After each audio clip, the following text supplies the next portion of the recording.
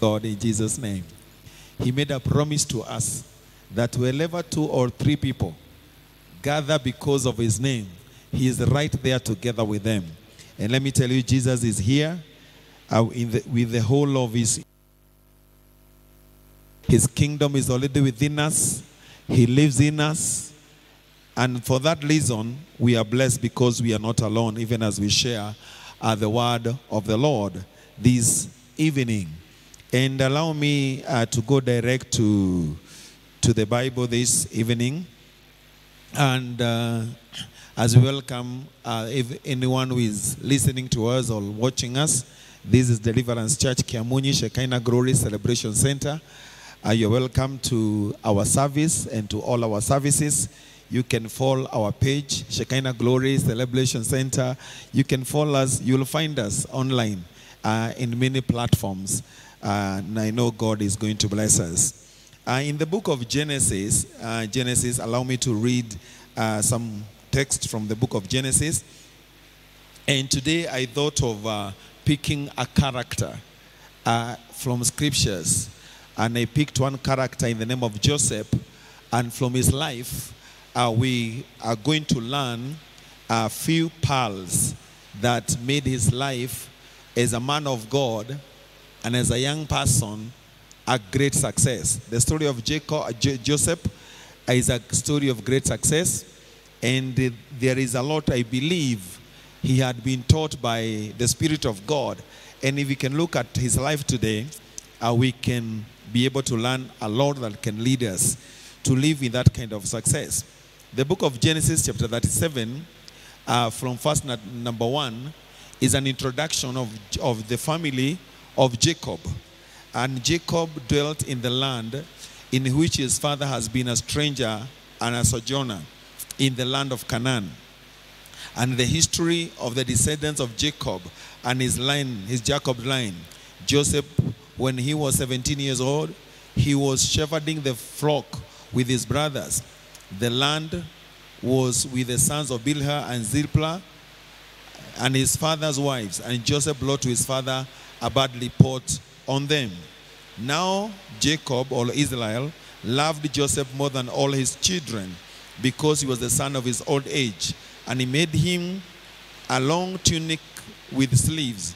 But his brothers saw that their father loved Joseph more than all his brothers. They hated him, and he could not say peace to him.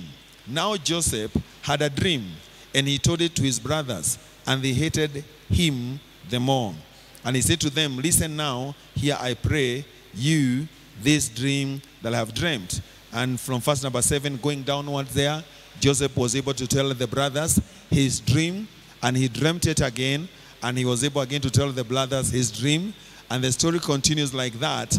The hatred in his brothers' hearts continued until a time they were able to sell Joseph to a foreign land as a slave. And then we can jump to Genesis 41. Genesis chapter 41, from verse number 41. Then Pharaoh said to Joseph, see, I have set you over all the land of Egypt. And Pharaoh took off his signet ring and from his hand and put it on Joseph's hand, and clothed him in vestment of fine linen, and put a gold chain about his neck. He made him to ride on the second chariot which he had, and officials cried before him, bow the knee, and he set him over all the land of Egypt. And Pharaoh said unto Joseph, and Pharaoh, and without you shall no man lift up his hand or foot in all the land of Egypt. So you can read on your own time the rest of the story of how Joseph was able to save the world from a famine that was very severe. But what I want us to pick is the life of this young man who we can all reckon with, because he's a godly man who is able to get from where we have read in Genesis 37 to where he has come to Genesis 41. And it's a story of pain, it's a story of challenges, but it ends up with a lot of success. And I was looking him as somebody we can emulate and try to discover what had the Lord taught him and what made him become what he was able to become. And I want to pick up just a few points that I will see in the life of Joseph, and I believe that this is what the Spirit of God would like us to learn from his life. And the point number one is that Joseph, in the midst of all the challenges he was facing at home, his identity was correct. His identity was correct. Joseph was very sure of who he was or of who he is in God. That became a great strength in a time of his trials, in a time when he was rejected, in a time when he was going through a lot of pain. His strength was driven from the point that this boy, he knew his true self in God. He was able to identify himself with God. And the Bible is calling us, and the Word of God, and God is calling us to identify ourselves with God more than we would identify ourselves with what is happening around us. In the midst of all that opposition, in the midst of all that hatred, this boy was able to identify himself with the strong God, the God of Israel. And because his identity was correct in God, he knew who he is in God. It doesn't matter the definition the brothers would like to define him. He knew who he was in God. And for that reason, he was able to live a life that was so good in the midst of great trials. You know, when you have a true identity, you live a life of truth. You live a life of truth. And Jesus is a truth. When your identity is correct, when your identity is okay, then you are able to live a life of truth. A life of truth is a life that has no fear, a life that is full of love.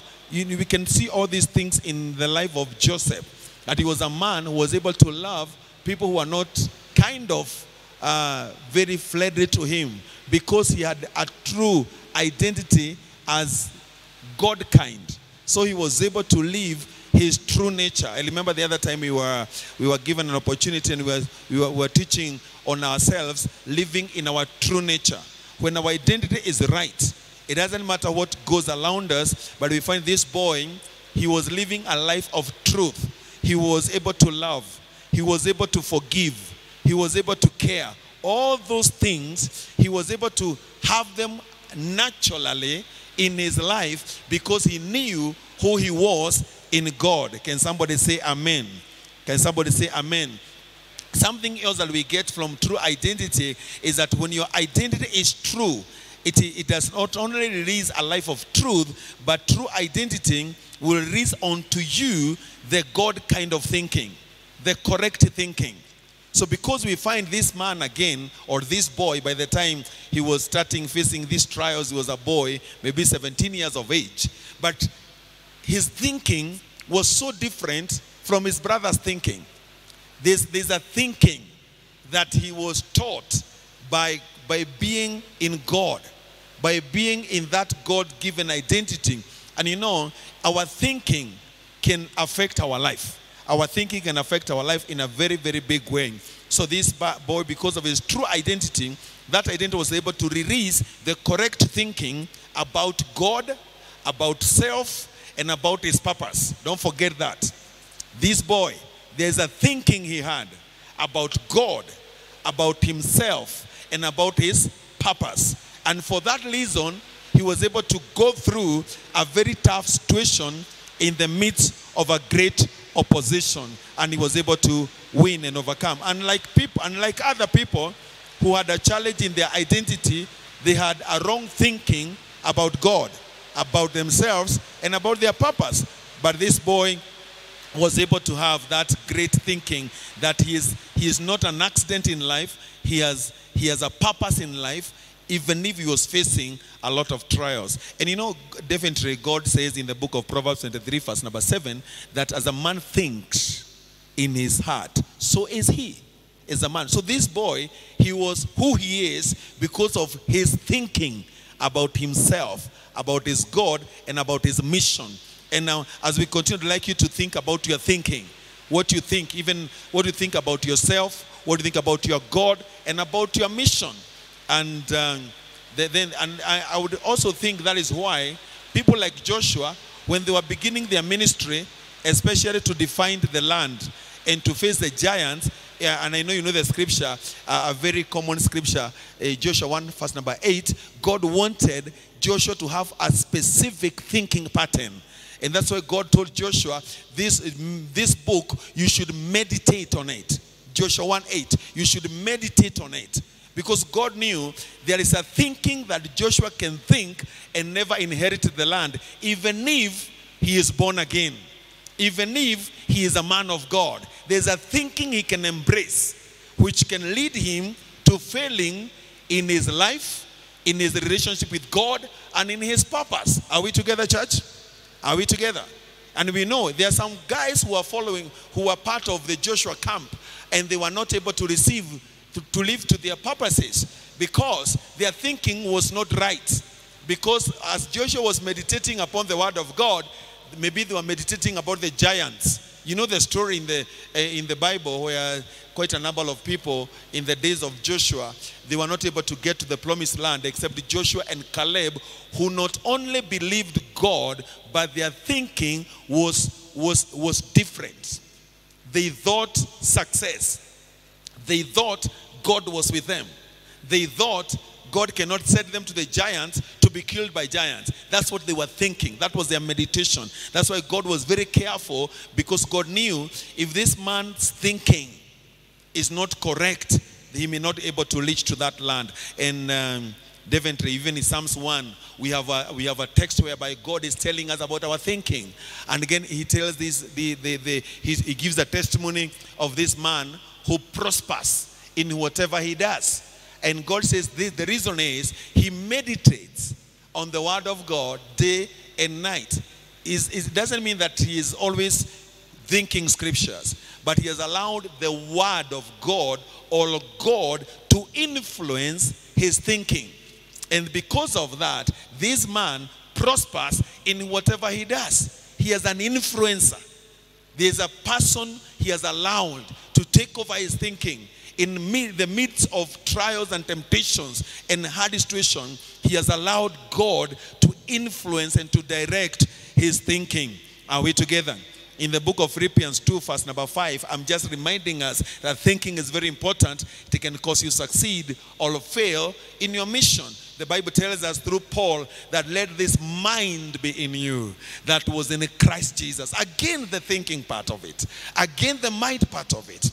That there's a way you can think and miss the Christ kind of results. So he said, let this mind be in you that was in Christ Jesus. What was the thinking pattern of Christ? What was he thinking about when he is being tried, when he's being tempted? What was he thinking when he is facing opposition? What was he thinking? How was his thinking structured? And then Paul tells us we need to go to that mind of Christ and structure ourselves as Christ. And again, we know Jesus was able to think right because he allowed God. Even he told God, only your will be done in my life. That was his thinking. He believed a lot in what God has called him to fulfill, and he was able to succeed. You know, Paul again in the book of Philippians chapter 4 verse number 8, he tells us that whatever things that are pure, he's telling us about our thinking. Whatever things that are lovely, whatever things are worthy, whatever things are of good report, let that be our thinking. Let that be our thinking. So Paul is kind of taking our minds out of negative thinking to thinking in line with the word of God. And if we think that way, we are able to get the kind of results. Again, Paul in the book of 2 Corinthians, just allow me to give you a lot of scriptures. We are in Bible study, don't forget. In the book of 2 Corinthians chapter 10, verse 4 and 5, and Paul talks about our warfare. And he says, the weapons of our warfare are not carnal, but mighty in God for the bringing down of strongholds, casting down arguments. By the way, arguments are brought by thinking. And every high thing that exalts itself above the knowledge of God, bringing every thought captive and into the obedience of Christ. Again, Paul, he is talking about the battle that we fight. He is telling us, if we don't win this battle here, in the battle of our minds, we have not fully fought the spiritual battle, because we have to bring our thinking captive to obey Christ. And that's what we find in the life of this man Joseph, and many others. There's a pattern, there's a way they allowed God to take over their thinking, even when they were surrounded by enemies, surrounded by hatred, surrounded by challenges, in rejection. There is a thinking they had. People like David, there's a way they knew God is forever together with me. God will never allow his Holy One to see corruption. God, there's a way they thought. And I know somebody said that everything is crafted by your thoughts. That you receive information from whatever source that you receive, and that information determines your thinking, and your thinking determines your habits. Your what? Your actions. Your action determines your habit, your character, and then your destiny. So these people, they allowed God to be their source of words that will craft their thinking and definitely lead them to a great destiny. So we find Joseph is a man who was able to have the right identity, which helped them to live a life of truth and also to embrace the right thinking. Are we together? Are we together in Jesus' name? The second thing we find in the life of Joseph, allow me to just take you through his life for a while, that this boy, because of all that we have said, number two, that also led him to a life of forgiving. This is why this guy is very successful. It led him to live a natural life. It's not something that he picks in the morning and throws away in the evening. Because of the light kind of thinking, the light kind of, he eats the word of God, that leads him to live a life of forgiveness. He is able to forgive his brothers and all those other people, not only his brothers, Potiphar's wives, and all those other people who are able to attack him when he was in need. In his time of need, people, instead of helping him, they came to attack him, and he was able to forgive them. So that's another part of the life of Joseph. Number three, Joseph was a man with a vision. He was a man with a vision. From when he was very young, from that young age of number 17, in terms of age, he was able to connect with God to a point of receiving a vision about his life. The roadmap of his life was so clear to him. How did he get that? He got that from God because of that personal relationship, that identity part of it, that right thinking part of it. But we need to note, he was a man with a vision. People with a vision cannot be easily destroyed, cannot be easily hindered or stopped, because a vision becomes a strength. Proverbs 29:18, it says that where there is no vision, people will perish. Where there is no vision. So if this boy did not have a vision, he would have perished. But now, because he had a vision, because he has a vision, that vision was able to guide him and to lead him. He was able to go through. I believe even the reason why David is talking about he is able to go through the valley of the shadow of death is because he can see beyond the valley. He has a vision. He knows this valley is not my end, it's not my destiny. I have a vision. So when the valley comes in, that vision, that thing that he is seeing ahead is able to motivate him and to strengthen him to go through the valley of the shadow of death. Proverbs 29:18, I've told you about that. When you don't have a vision, you'll be crushed, you'll be destroyed. But Joseph, he is able to move on from trial to another trial because of what he saw.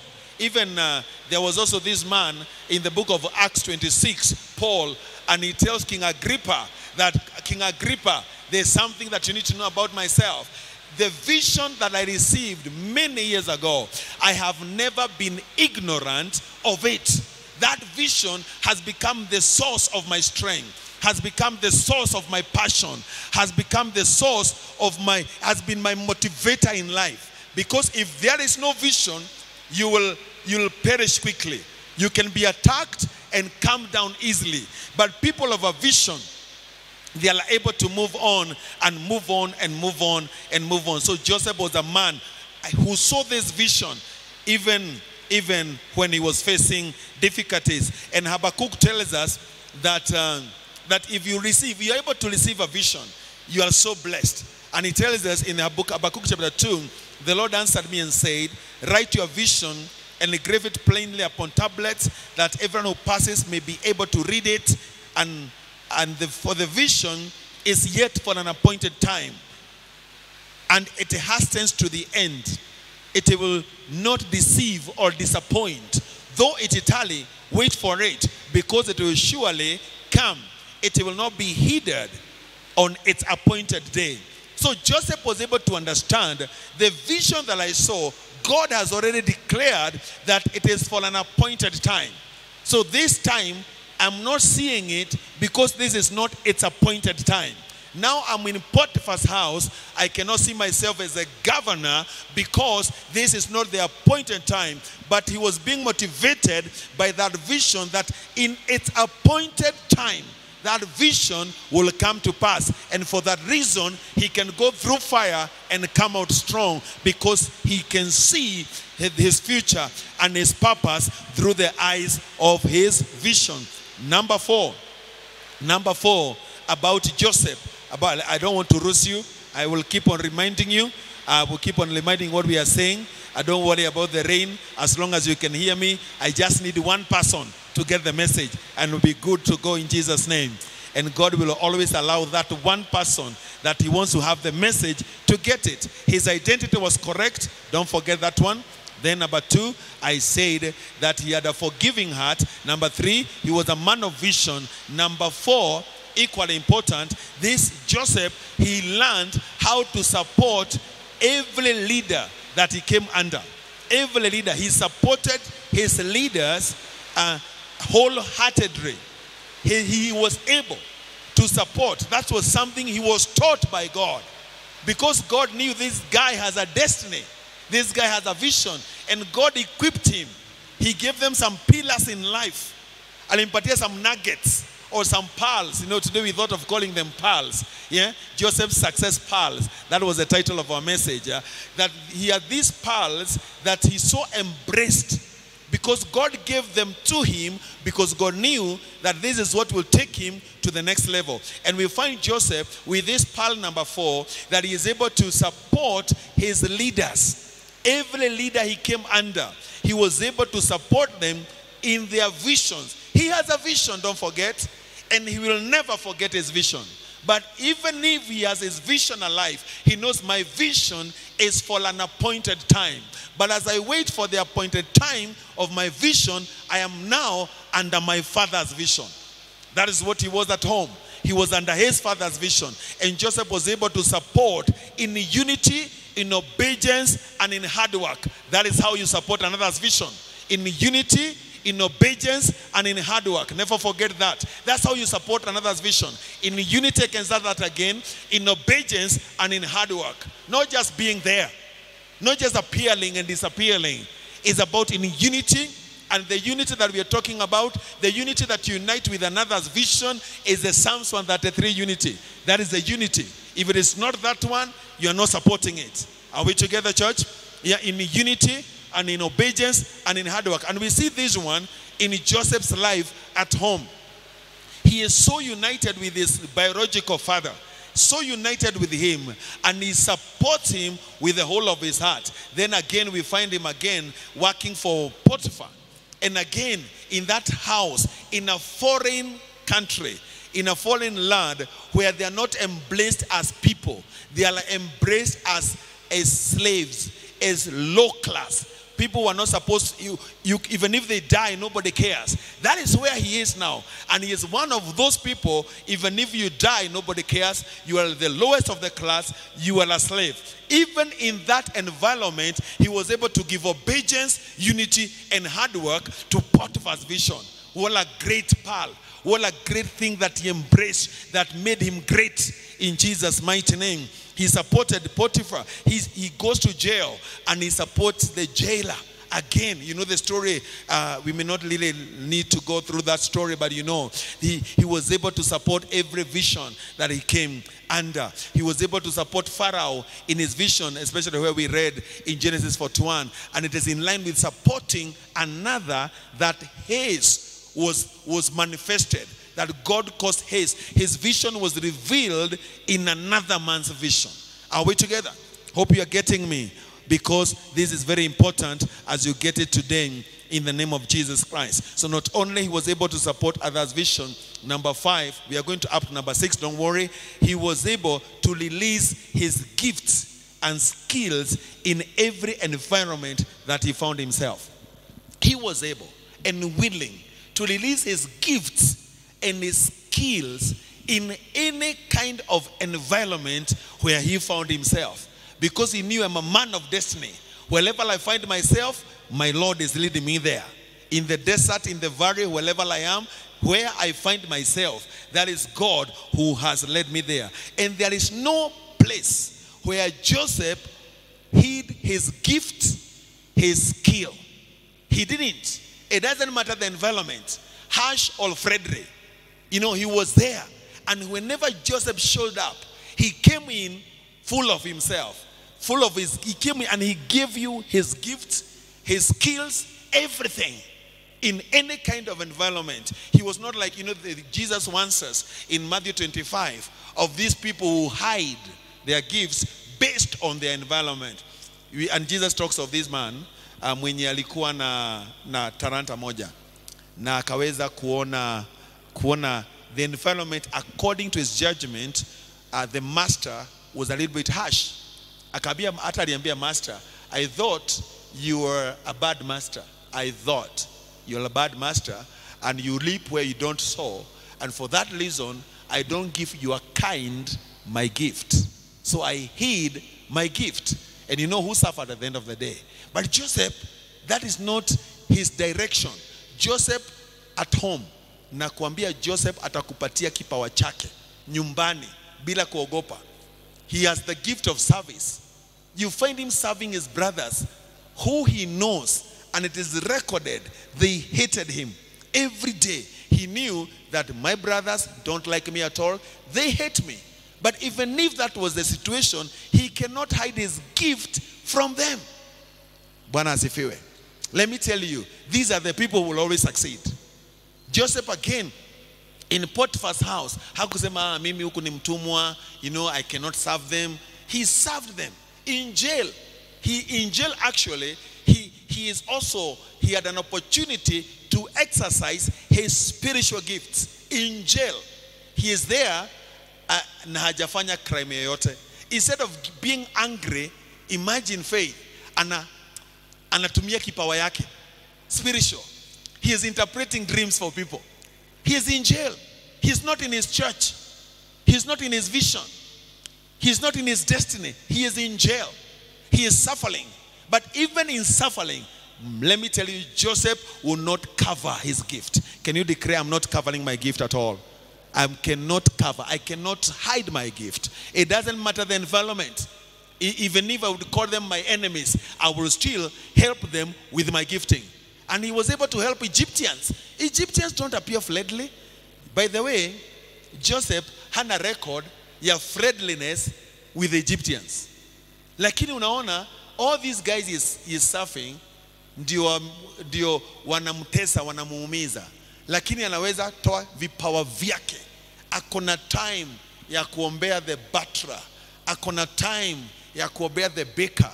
Akona time ya kuinterpret their dreams, because Joseph has this character. If Joseph anajua kucheza keyboard, hakuna mahali hataicheza. As long as amejipata pale, hata akuje tu hapa tu aone ameshakimbia huko.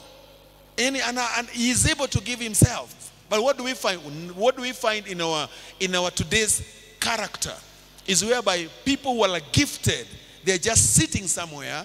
They know the gift is needed, but then they have all these reasons, like the guy with one talent, of why they are not supposed to present their giftings. And they miss a lot. By the way, it is because of him interpreting dreams in prison, that is why he became the governor.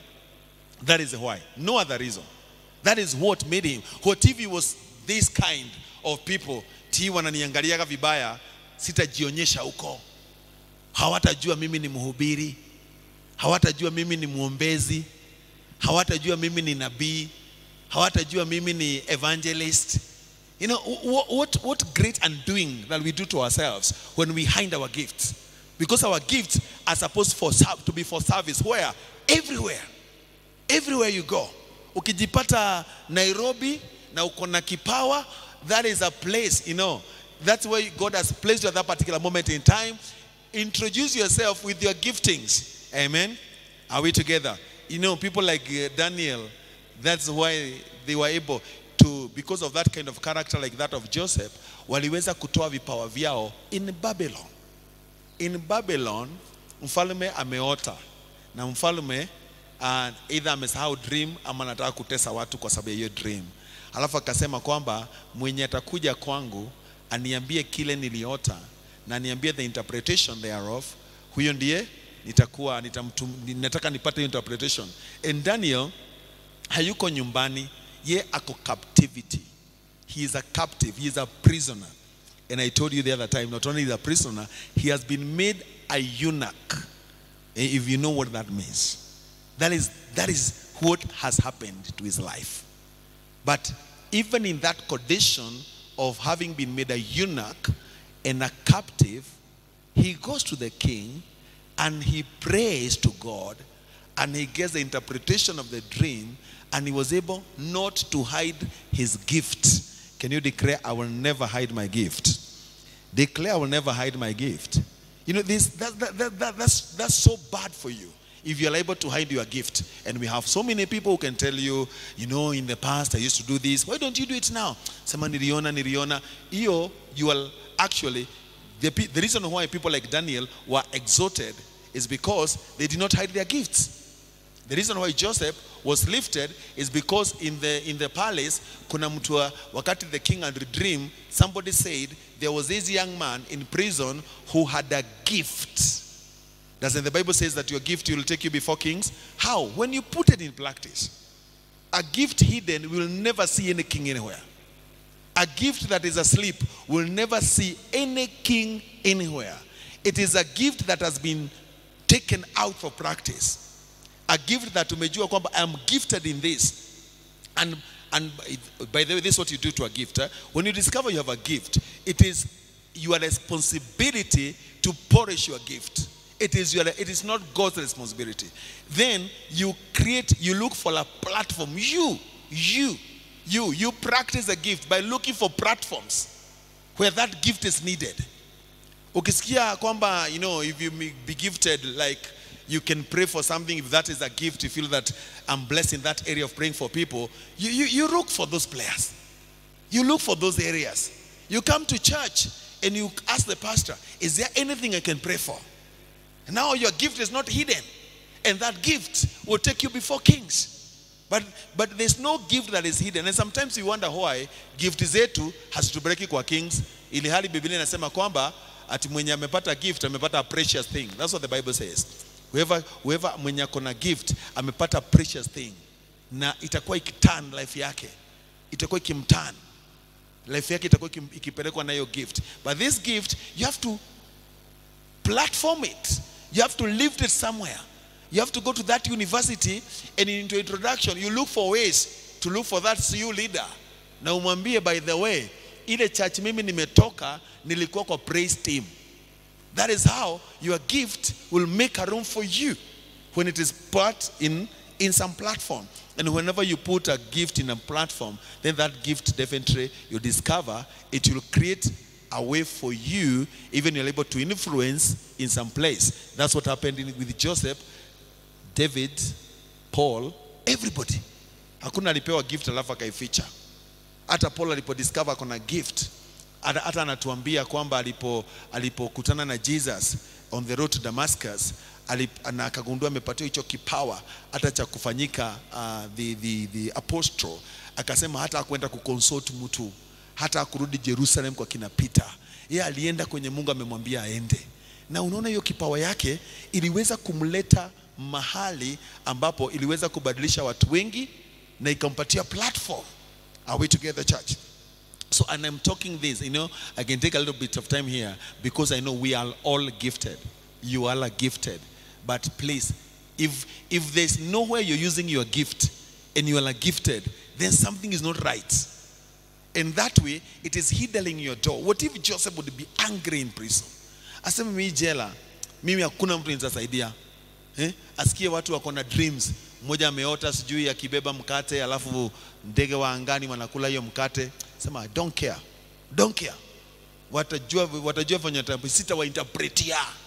Sitafanya hivyo. Leo sitaibisha. Leo that's what is common.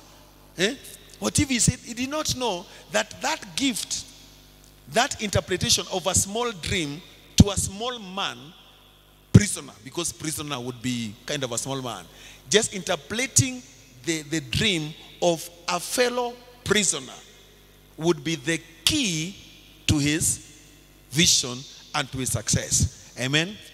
We need to repent where we don't give our gifts. Tunaingia kwa mikutano tunajificha na huko nyuma. Have nadhani that is humility. Humility ni ile ya Jesus. Anaingia kwa mkutano na anaenda huko mbele kusoma Bible, anasema mimi ndiye mliambiwa. That is now humility now. Amen. Hiding your gift is fear, it's not humility. That's fear, and fear is not of God. Fear is not of God. David akiwa kule malishoni, akiwa huko jangwani, he didn't hide his gift, and his gift was known by people beyond him.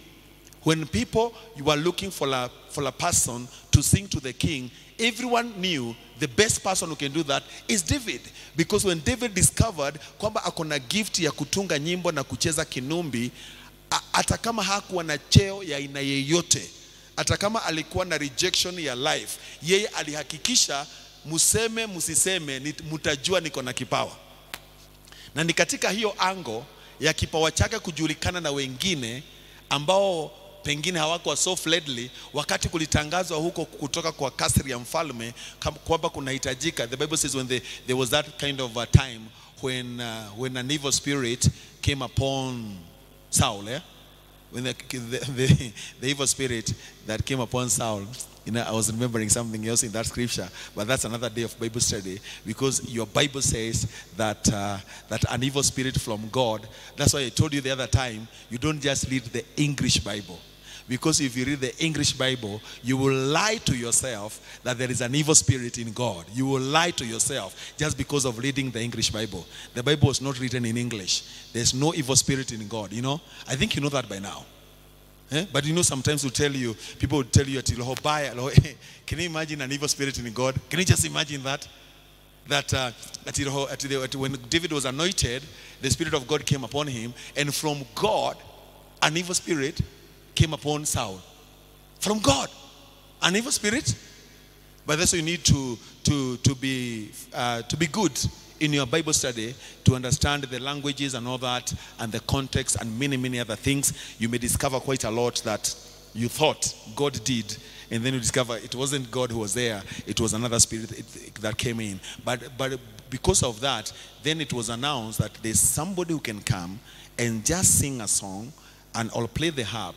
Na akiplay hiyo harp, the evil spirit that was upon Saul would depart from him. Then everybody there, they said, who else but David, the son of Jesse? Hiyo gift ikamtoa kwa kichaka. And I remember, I don't know why we were talking to the youth the other time. Tukasema kama kuna kitu itakutoa kwa kichaka ni your gift. Gift ikamtoa kwa kichaka, na kichaka inaweza kuwa kichaka ya aina yeyote. Yeye alikuwa kwa kichaka ya rejection. Yeye alikuwa kwa kichaka ya mambo tu mengi.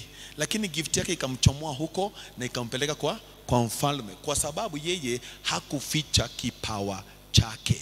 Alipoenda pale vitani, wakati walikuwa wanapigana na Goliath, David alijua pia akona kipawa chingine cha kuweza. He's very good with the what do you call that thing? With the sling. He's very good with the sling. He knew that, and he had the sling. Hakuwa ameiacha home. He was walking everywhere he goes, carrying his potential, his gifting, his skill, and it wasn't hidden. And he was willing to use it to fight Goliath. Alifika pale, new environment, new people, strange people to him. The greetings that he got were not that friendly. You know, you take yourself there. That should be the book of 2 Samuel chapter 6. Is this 1 Samuel or 2 Samuel 16? The story of Goliath and David. Look for it. You find David is in a strange environment, in a harsh environment. But in that harsh environment, he took it as a place to use his gift. Bwana asifiwe. Wasikia jamaa wetu wa keyboard, when you go to that college, you don't hide yourself. You come out. Nasema mimi ni keyboardist. David alianza kuuliza what will be given to the person who is going to kill this guy. But David knew, I may not have a sword, I may not have all those things. I have a gift. I can throw the sling. I won't hide it. It may be appearing to be a small thing in this battle, but I won't hide it. It is small, I won't hide it. It may be not very awesome in comparison to what Saul is carrying. Saul bwana kona machine gun. Jamaa anasema anakuja na mawe. Hakuficha hiyo mawe yake. And how many times do we hide our small gifts in the presence of big gifts, thinking that our gifts are not needed, and then we kind of miss the victory. And David was there. What am I saying? I was saying that he released his gifts and skills in every environment he found himself. True Christianity is like that of, even like that of people like Philip.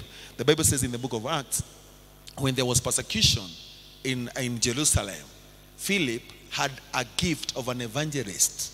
He is on the run.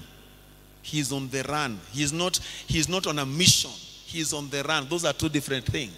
Yeye anatoroka vita, anatafutwa kuuawa, lakini nakwambia akiwa kwa hiyo barabara ya kutoroka akienda Samaria, nakwambia uko Samaria wana enjoy. He was releasing joy in Samaria. Somebody on the run, somebody who is wanted for dead, but hawezi ficha kipawa chake. Tuseme mimi nimekataa kuficha kipawa changu. I will not hide my gift, because maybe what if he did? What if David did? What if Joseph hid his gift? What if they did? We could not have their stories as good stories. There's no way Joseph could have helped his brother. The key to everything was that gift. That's why he became great, and he was able to have all this property, and he was able to help his brothers. The same case with David. Bwana asifiwe. Amen. So Joseph in prison, definitely Daniel in Babylon, those were people. And number 6, and finally, Joseph was a man of great wisdom. He was also a man of great wisdom.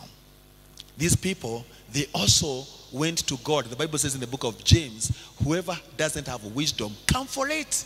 Go to God for it. So when you hear people had wisdom, they went to God for it. So hiyo ni kitu pia alitafutilia.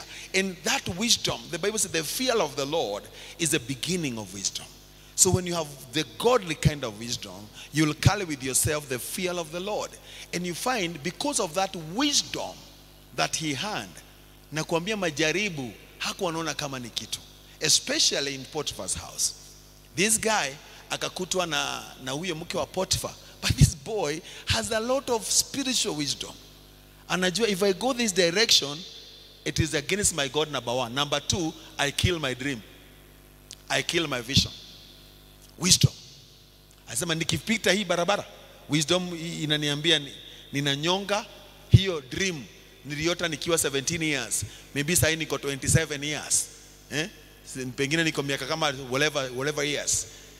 But then akajua hiyo dream bado is alive in God. That's wisdom now. My dream is for an appointed time. But now, this temptation that has come my way, if I allow it in my life and be unfaithful to my God, I miss the fear of God, which is given by wisdom. I just want to prove the fact that this boy was a boy of wisdom. He had a lot of wisdom. And wisdom really helped him to overcome different kind of challenges. And we also need to go to God and ask him to give us his wisdom. The Bible says whoever is lacking wisdom, akuje tu kwa Mungu. Ambie Mungu nipe hekima. Vile tunaenda kwa Mungu tunaomba uponyaji. Tunaomba njia ifunguke. Tunaomba mambo yale ambayo yanatushinda na anatusaidia. Pia akona mwito kwa kila mmoja wetu kwamba twende kwake tuombe hekima.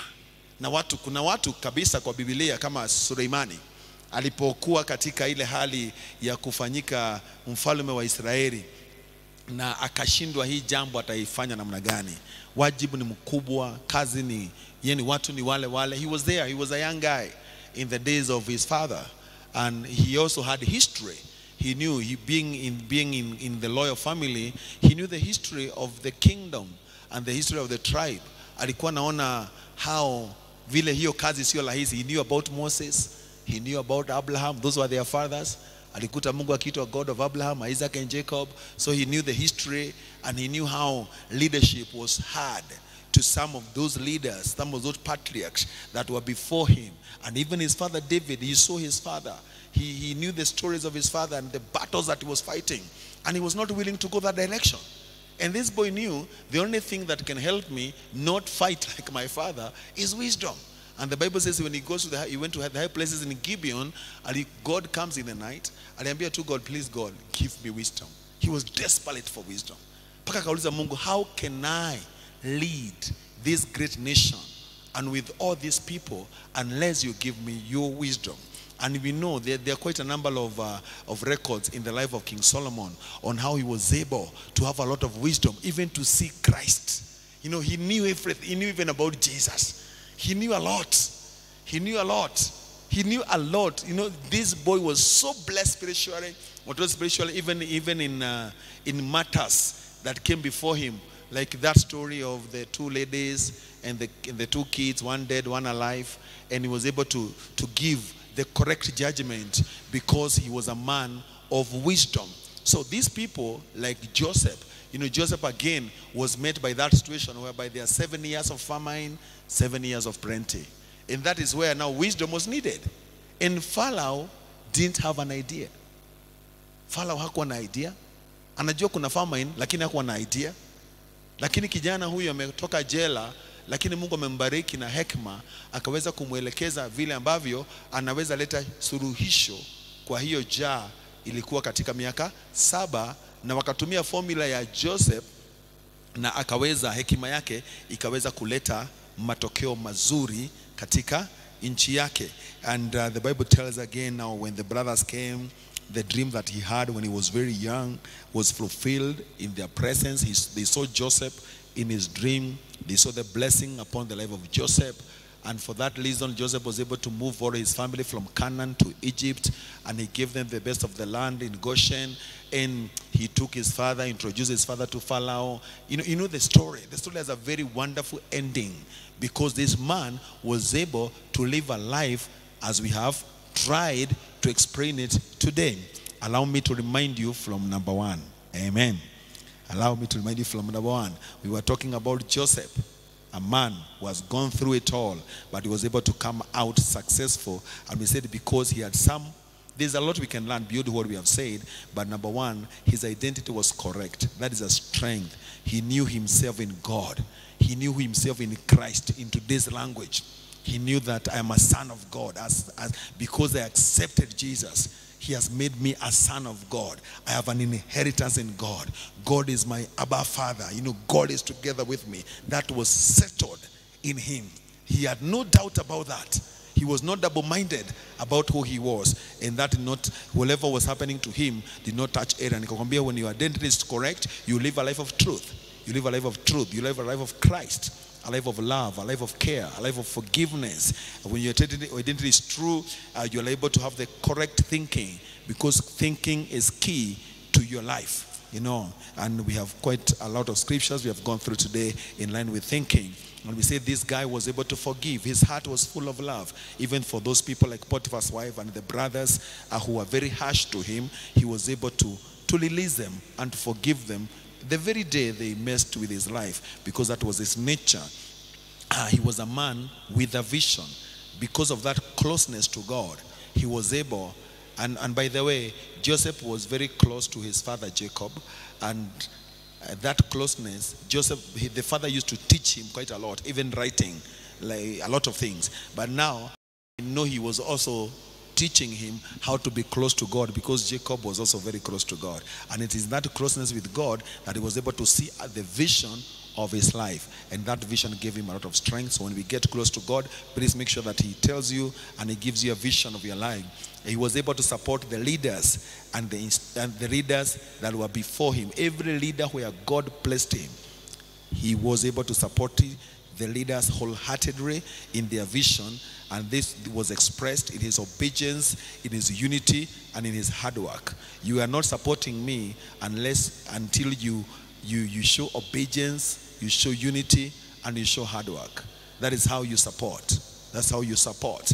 And then we said he was able to release his gift and skill even in very harsh environments. Whenever he found himself even in prison, he did not hide his spiritual gifts. He did not hide his natural skills. He did not hide any of that. He was always coming out the full of himself in whatever situation, and he was able to release gifts and helping others. Number 6, we have said this guy was a man of great wisdom. He was a man of great wisdom, and that's what we need to go to God and ask of him to give that wisdom to us so that we can be able to be directed well by his wisdom in times of trials, in times of situations, and we're able to come out victoriously in Jesus' name. Can we stand on our feet? Can we just stand on our feet? And I know you can just take yourself before the Lord and do a response to God. Do it, because we all want to end like Joseph. That's our desire. And that's the reason why God would have picked that kind of a story for us today, and so that we can learn a little bit of what Joseph went through and how he was able to overcome. You can just take yourself before the Lord. Now, mwambie to God, please help me. Help me to have that correct identity. Help me to identify myself, not with my environment, but with what you have done for me in Christ. Help me to identify myself as a son of God. And in the midst of whatever I may be going through, Father, I am a son of God. I am a son of God. You never forsake your sons. You never forget your sons. My Father, I identify myself in this situation, in this generation. I identify myself as a son of God. I identify myself as a person who will walk in the truth. Who will walk in the truth. I will put the belt of truth. That is how I will walk in the truth. In the truth. Yes, in the mighty name of Jesus. In the mighty name of Jesus. In the mighty name of Jesus. And that identity of truth, my Father, I allow it to influence my thinking. I allow your word to give direction to my thinking.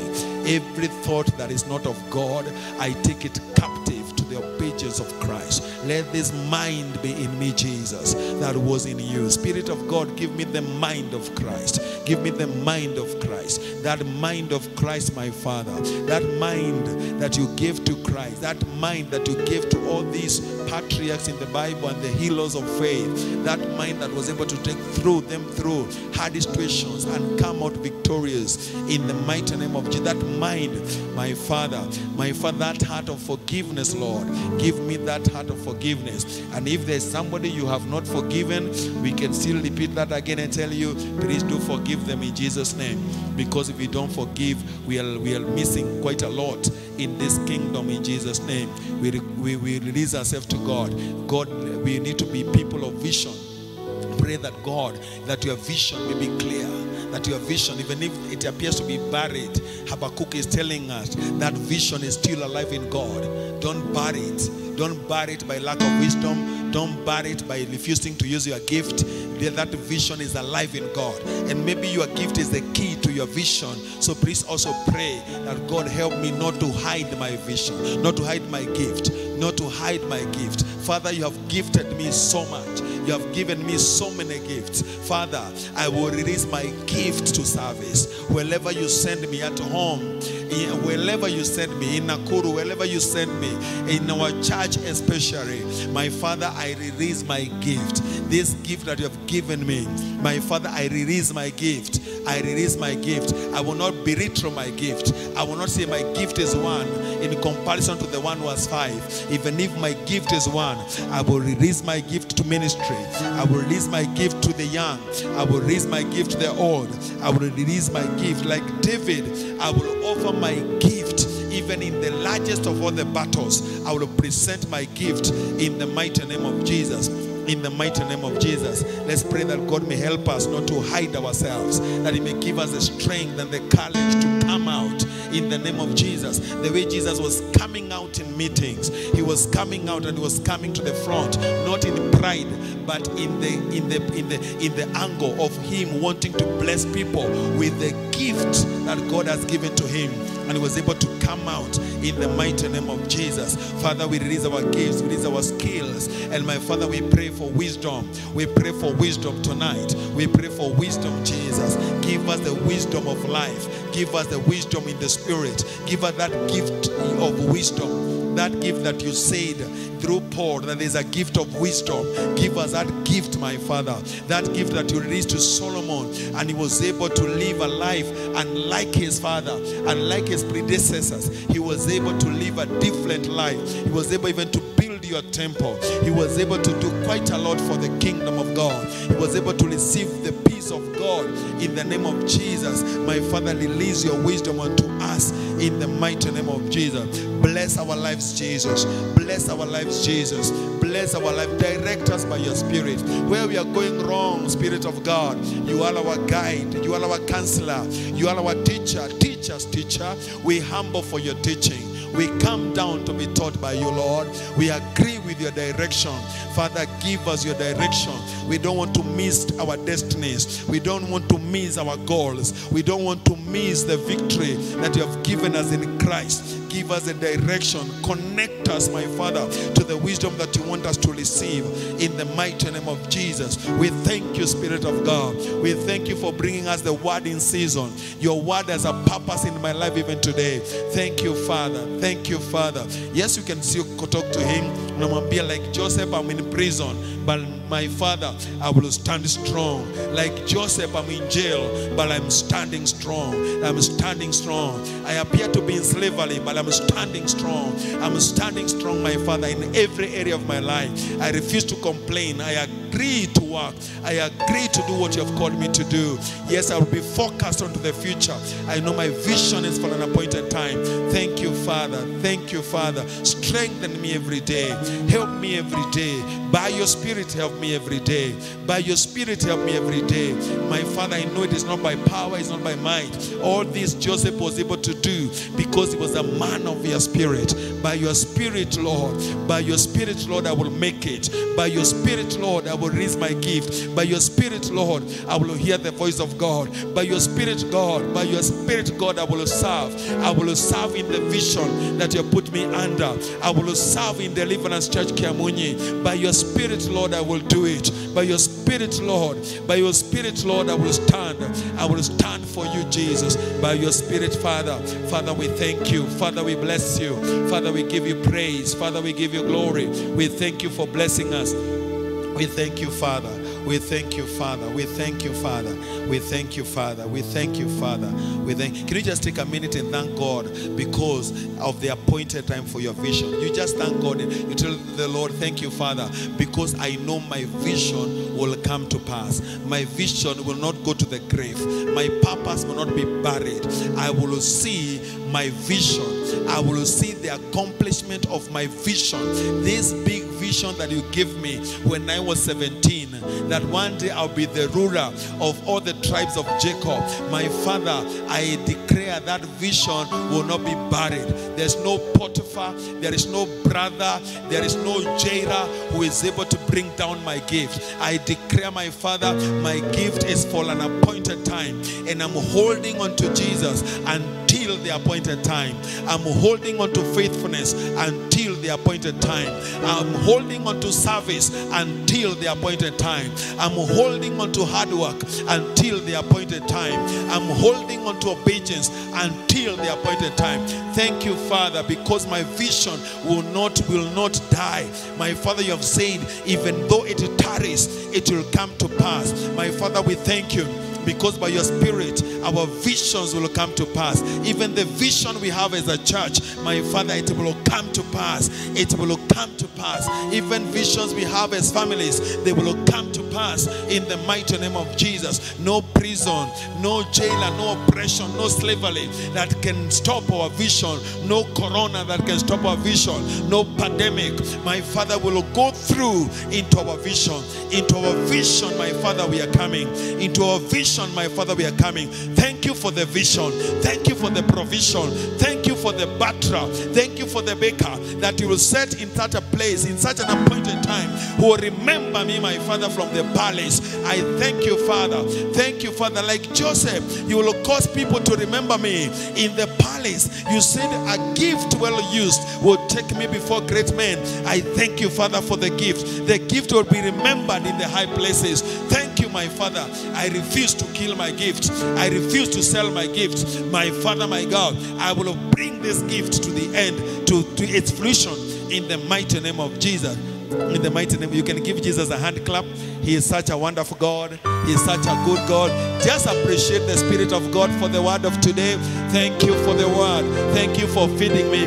Thank you for the daily bread. Thank you for the daily bread. Thank you for giving me daily bread.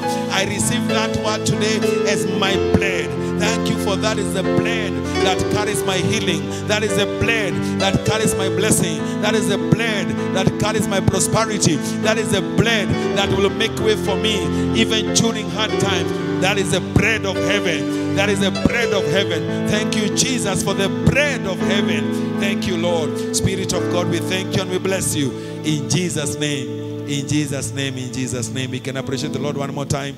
He is such a good God, such a faithful God. In the mighty name of Jesus. And we are just about to come to the end of the service, but there's something very important we have to do. We have to give in this presence of God. We have to give for the work of God in Jesus' name. We have to worship Him with our substance. With our substance, we have to give. We have to give in the presence of God in Jesus' name. And I'm calling all of us to get into our pockets or into our phones, and we be able to give as the Lord is directing us to serve in His kingdom through our gifts. That is a direction that we are given by Paul, that we need to receive that grace, that the grace that the church of Macedonia had, that they were able to support the work of God in Jerusalem. They were able to support the work of God. When you give at Shekinah Glory Celebration Center, you are blessing the work of God. You are sacrificing. You're not losing your money. You are sacrificing in the kingdom and supporting this work. The Lord will release a blessing in return in the mighty name of Jesus. That's our pay bill is right there, 906775, 906775. That's our pay bill number. You can just go there and you can give your gift for the work that the Lord has given us and for the vision that He has given us in this particular church to His glory in Jesus' name. Amen. Are we doing that? Are we doing that? Amen. Amen. Thank you. Thank you. May the Lord bless you. May the Lord bless you. May the Lord bless you. May the Lord bless you. I know there are some people who are doing that also online. And whenever you hear this message, whenever you find this message, even if it is later, please don't forget to place your offering on that pay bill in Jesus' name. You know, that is the wonder of online. Online is a wonderful platform. 20 years down the line, somebody will still read that message. 20 years down the line, and it will still be flesh. It will still be alive in Jesus' name. Amen. Even if nobody is watching now, don't worry. God is able to direct people. Even if 10 years later, He will speak to a Joseph somewhere. 2 days later, 1 day later. That's the awesomeness of online ministry. That it can go beyond your expectations in Jesus' name. Yesterday nilifungulia sio kama ilikuwa TBN ama ni Sun Life ile ya Jimmy Swaggart, nikaona message alihubiri Virginia 1983. Mpaka nikasema bwana, this thing called technology is awesome. Is awesome. And yesterday in the evening I was in Virginia in 1983, seated there listening to Jimmy Swaggart. You know, this online thing is a wonderful thing. It's a wonderful platform. Amen. So when you get an opportunity, please also listen to this message again and again and again, and you'll be blessed in Jesus' name. And also direct people to our mimi nimedirect watu kadhaa pale, naona watu kadhaa nimedirect kwa hiyo platform yetu ya Shekinah Glory Celebration Center. You direct them there. Waambie kwamba hapo ndio utapata nourishment in Jesus' name. Amen. Are we together? Are we good? Are we blessed?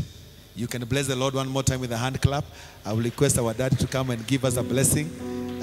He is saying that I'm equal to the task. Amen. I want to declare you are blessed as you go home. As you go home, you are going like a Joseph. You are going with that Joseph anointing today. As you go home, you are going to be a person of identity and vision. You're going to be a person who is able to release your gifts. You'll be able to be a person who is able to support others wholeheartedly in unity, in obedience, yes, and in hard work to the glory of God. And may the Lord give you all the wisdom that you need as you get to your destiny in the mighty name of Jesus, in Jesus' mighty name. And now may the grace of our Lord Jesus Christ and the love of God and the fellowship of the Holy Spirit be with us now and forevermore. Amen and amen and amen. Mbarikiwe sana sana sana. Siku ya Ijumaa tunakutana tena saa 11 tuko hapa. That is on Friday. We are here again for another service in Jesus' name. And then you remember we said Saturday we will welcome a guest. Kwanza nyinyi tawauliza.